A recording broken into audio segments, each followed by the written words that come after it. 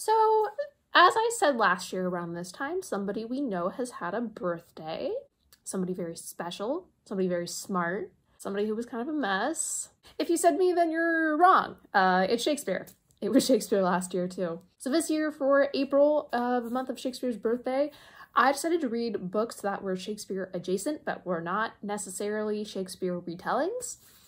And I managed to finish 3 of those books, and I'm going to tell you about them right now. The first book that I am going to tell you about is A Room of One's Own by Virginia Woolf. So I have a weird relationship with Virginia Woolf's books because up until recently, I probably would have told you that I like Virginia Woolf's works, but after the last couple of them I've read, I've been like, wait a minute, do I like Virginia Woolf? First 2 that I read, I liked quite a bit, and then the next one I read, I was like, okay, I think this is doing something, even if I don't know what it is. And now this book I'm also just kind of iffy, lukewarm on.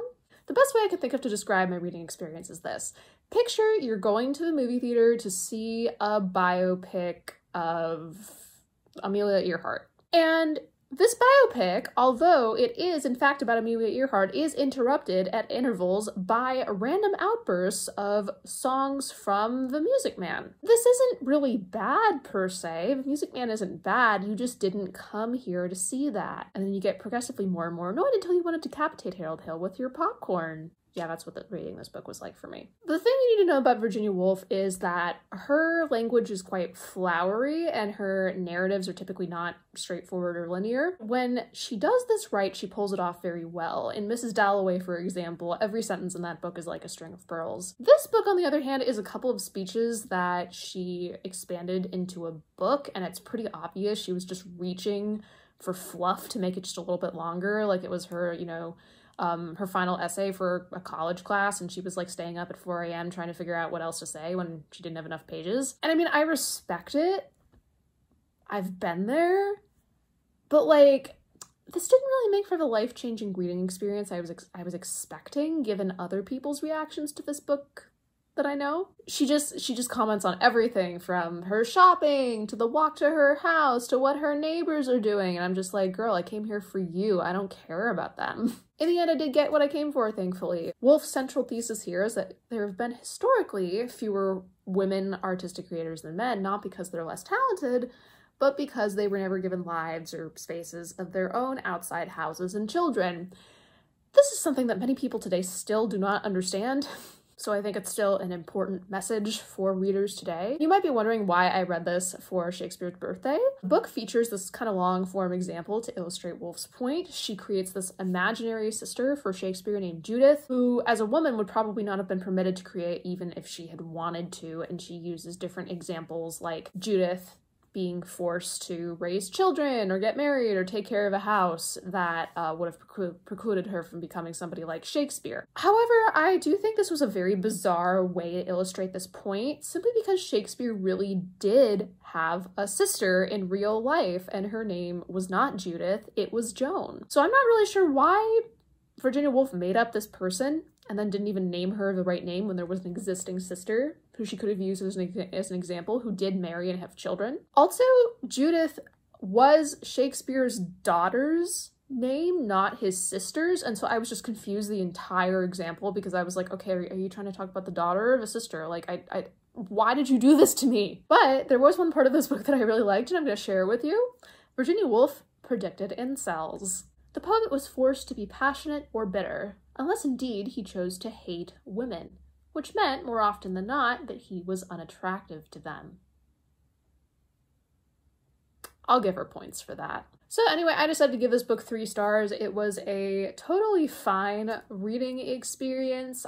I think that there are still valuable arguments in it. I just think the obviousness of Virginia Woolf needing to expand something that wasn't that long really took a toll on the impact of the book. Next up is If We Were Villains by M.L. Rio. This story is set at a prestigious sort of arts school. It focuses mainly on the theater kids, of which there are 7 in the senior class. They also have like dancing and painting and other stuff like that. The theater kids study basically only Shakespeare. Senior year, there's a pretty major rift among the members of the class. Somebody gets hurt, and then the rest of the book is kind of consumed with trying to figure out who's responsible for it and trying to repair or figure out what to do with those relationships. Also, the setup of the book is that the narrator of the story, one of the members of the class, has been jailed for what he supposedly did to instigate this. And now that he's finished his sentence, the officer who put him there is like, okay, can you tell me the truth? Like, I've always kind of suspected you didn't do it. Like, can you give me more details here? And so the book is the guy telling his story about what happened. There's a lot here that I did like, even though the ending wasn't quite what I wanted it to be. I still overall enjoyed it, kind of. I did like that the writer clearly knows her stuff about Shakespeare and about acting courses. I went to a small liberal arts college and hung out with a lot of theater kids, participated in some theater productions, so this was kind of a fun revisit to that part of my life. Also, one of my complaints with dark academia is that it's too much dark, not enough academia, because I am that bozo who actually wants to know what classes everybody's taking and what they're doing. It is possible to veer too hard into this. Tamlin by Pamela Dean, I'm looking at you. But I thought this book had a pretty good balance of dark and academia, where we actually felt grounded in what these students were doing, and it was relevant to the story rather than them randomly just going to classes and not really hearing much about that. I also enjoy the writing and the narrative voice overall. It's occasionally a bit pretentious, but these are theater kids, that's kind of the definition. The audiobook reader really helped with this. It was read by a Robert Petkoff, whom I adore in all of his forms. He also read the audiobook for Less, which is one of my favorite contemporary books ever. He was really good at doing voices for different characters, which not everybody does. He kept the pace pretty steady. I honestly think I would have enjoyed this book less had it not been audiobook. But what I didn't like is there were just so many contrivances that we're asked to believe. In order to buy the main plot, you have to believe that one character goes ballistic out of pretty much nowhere for not a real reason. And the explanation is really just not satisfying. Like, there isn't one? It was really easy to guess, like, the mystery, too. I was not fooled by that, really. Also, the ending was BS. That's all I'm going to say. I don't want to spoil it for anybody, but I know a lot of people seem to really like the ending, and I don't understand how you could.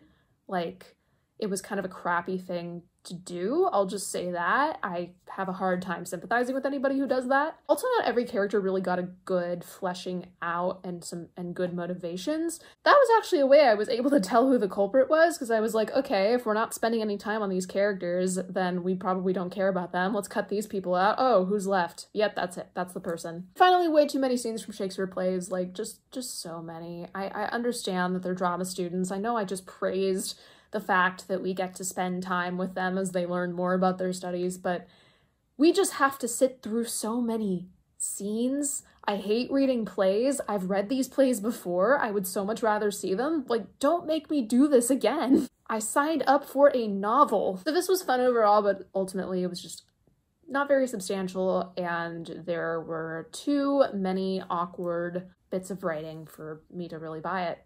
Last one is Morningside Heights by Joshua Henkin. So maybe you're thinking, oh, okay, she wasn't too wild about the first two, maybe this one will be her favorite. No, it was my least favorite. Not only do I think this book was not made for me when I really expected it to be, but I honestly can't figure out who it's made for. Morningside Heights has all the ingredients for a nice, juicy literary novel. We've got the characters who are super involved in academia and obsessed with a specific literary figure. In this case, it's Shakespeare.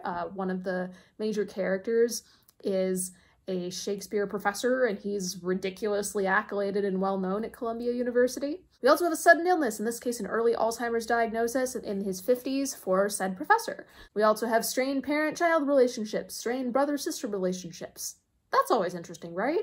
Well, it wasn't here. Why not?